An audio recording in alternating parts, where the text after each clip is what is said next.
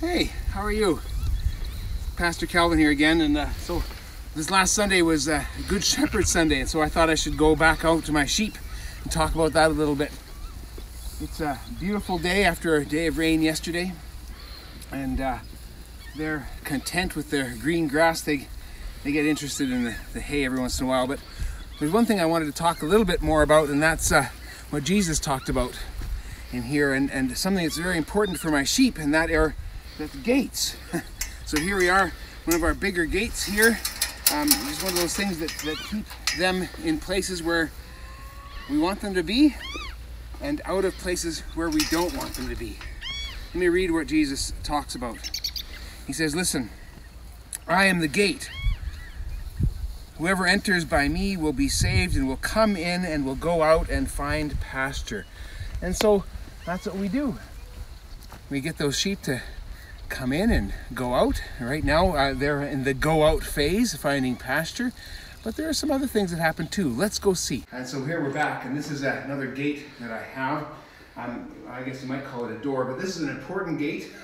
It's part of in the barn as far as that goes. Every once in a while I don't get this latch done up very well, and the sheep have figured out how to flip it here, and they get into this part of the barn where it's a little bit more dangerous for them, messy. I got some steps over here that don't have railings yet, and if they got in here, it would be very dangerous for them. So we have to keep this gate closed and locked securely for them to come in and be safe and to not go out and be unsafe. Now that talks about a little bit about the next part where Jesus talks here too. And so he says, listen, the thief comes only to steal and to kill and destroy. And that's what happens sometimes if they get through this gate here. That thief is that curiosity of sheep, as our own curiosity. And they could get very well harmed. They were, a couple weeks ago, they got into the chicken feed, and a few of them got sick. Anyway, Jesus says this,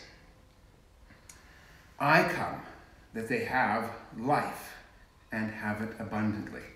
And that's what good gates are about, is making sure that the sheep are safe, that we are safe, and that we have places to be that allow us to live life abundantly. Let's pray. Dear Jesus, thank you for being the way, the truth, and the life. Thank you for coming among us, for giving your life for us, for sheltering us, and for bringing us out into good places. Be with us in this time of COVID-19. Be with all the people who are suffering in any way. Protect them, keep them, and then bring them to abundant life. We pray this in your name, Jesus. Amen.